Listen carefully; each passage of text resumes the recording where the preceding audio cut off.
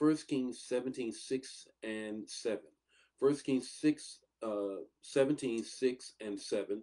And that is Elijah went to the brook and ate from the raven.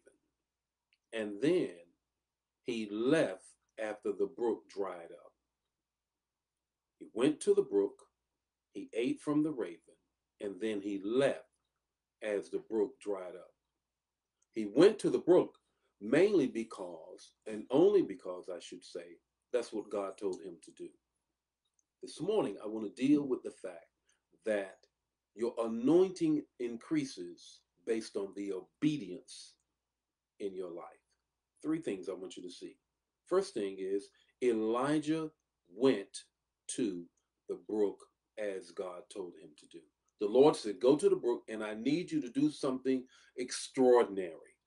I need you to eat from the dirty bird, a raven. That's what I need you to do. Now, we look at that and say, oh my God, that's miraculous. And it was, but it's even more than that. Is he had to obey God to the point that he would eat from the mouth of a dirty bird, a raven. That's the first thing he did. Second thing is Elijah went to the widow. He went to the widow after the brook dried up and asked her to give her last. Now, you got to know that had to be a difficult thing for the man of God to do. But he was able to do it, to ask the widow for her last. She says, what are you, he ran up on her, says, what are you about to do? I'm about to fix this cake and me and my son's going to eat it and we're going to die. Why? We're in the midst of a famine because Elijah had earlier uh, prophesied that there will be a famine. So they're all living in the wake of the word that God gave him. And now he goes to the woman and asks the woman to give her very last after she said, that's all I have. That's some incredible obedience. Where did he learn to go with that? How did he learn to obey and increase his anointing to say that? When he went to the brook and when he ate from the beak of a dirty bird, the raven. Here's the third thing. The son of the widow died. She said, you came here to take my only son and to eat my last bread. What did Elijah do? The third thing he did, he took the son, the dead son, and went to the room. So here we have a man of God that at every level and at every intersection as to what he should do in life, he obeys God. He obeys God. You know the story. He takes the son, he prays over the son comes back to life.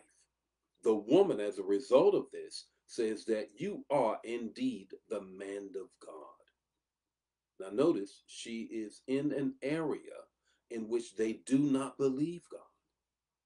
So Elijah goes into an area, an environment where they don't believe God, shows his obedience to God in three indications or three instances. And as a result, his anointing increases. But more than that, they now believe that his God, our God, is the God.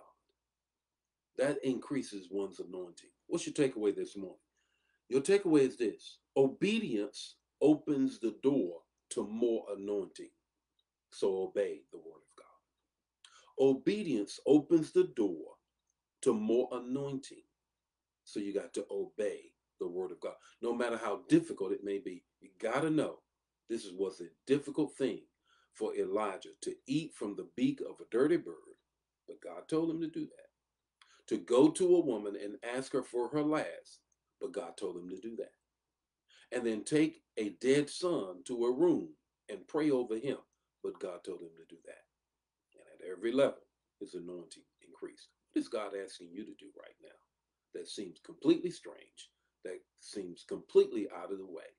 I guarantee you, if you obey God, your anointing will increase.